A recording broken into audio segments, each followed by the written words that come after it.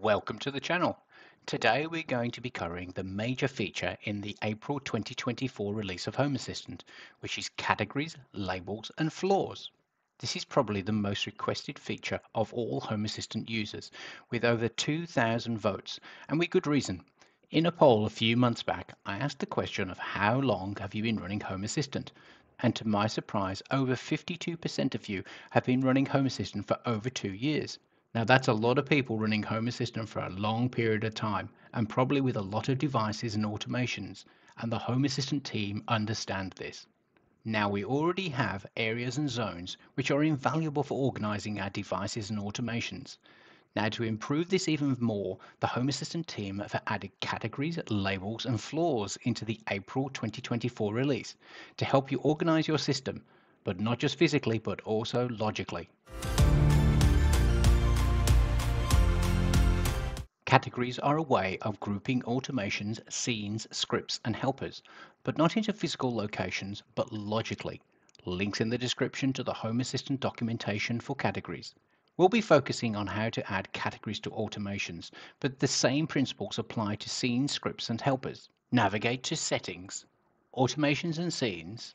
Firstly, we can now add categories to automations. Press the three dots to the right of the automation. Select Assign Category. Use the drop-down. Now in my testing, I've already added alerts, and we'll come back to this later on. Select Add New Category.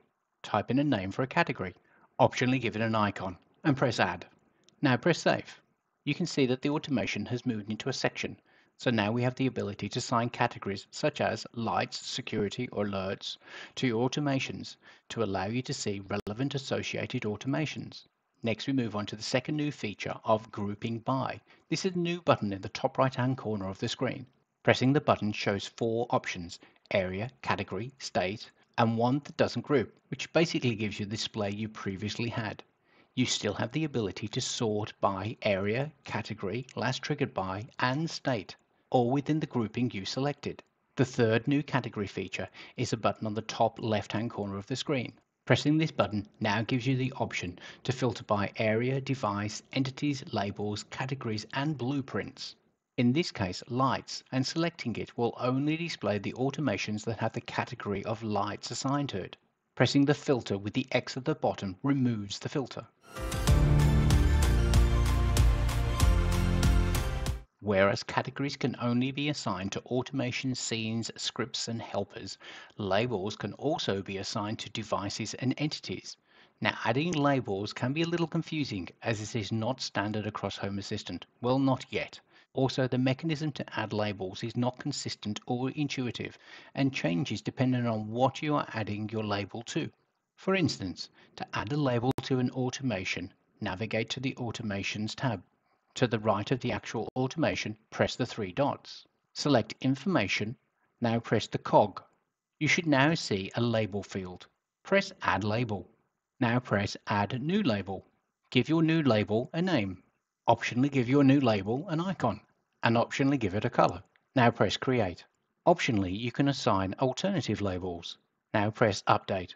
The label will show with the assigned icon and color. A nice feature here is that by clicking on the label, you can apply a specific filter for that label, which you can remove by pressing the filter with the cross at the bottom of it. Labels can also be viewed, created, and deleted within the label screen, not like categories. Navigate to Settings, Area, Labels, and Zones. Select Labels. To add a label, press the Add Label in the bottom right-hand corner. Now give it a name, give it an icon, and optionally give it a color, and press Create. To delete a label, press the 3 dots to the right of it and press Delete, and confirm with Remove. To modify a label, select the label and change the entries as required and press Update. To view all entities or devices or automation used by that label, press the 3 dots to the right of it and select the appropriate section. Interestingly, labels can be also used in scenes, scripts, and helpers, but these are not yet shown on the drop-down. I assume this will come in a future release, but you can get to these in the relevant sections and filter them as required. Rounding off the trifecta of new organizational features is floors. Links in the description to the official Home Assistant documentation. Floors are logical groupings of areas and relate to your physical floor layout. Similar to categories, they do not have a dedicated screen where they are controlled. As such, they are created and assigned within the Areas screen. To add a floor, navigate to Settings, Area, Labels and Zones. Either create a floor using the button in the bottom right-hand corner or assign directly. Press the Create Floor button in the bottom right-hand corner. Give it a name, such as ground. Optionally assign it a level. I'll assume 0 is the ground floor. Optionally give it an icon. Now Home Assistant has icons specifically for floors, so type in ground or first and you should see the appropriate icon appear. Nice. Now using the drop-down, add your areas that you wish associated with the floor. Remember you can remove the area by using the X to the right of the area. The floor will now show in its own section, and the area that you assign to it will be shown directly underneath it. To the right of this section are 3 dots. Pressing these 3 dots will allow you to edit the floor or even delete the floor. If you delete the floor, the area that was assigned to the floor will move back to unassigned areas. A great feature here is that you can now create automations and target both floors and labels. Navigate to Settings, Automations and Scenes, and press the button in the bottom right-hand corner for Create an Automation.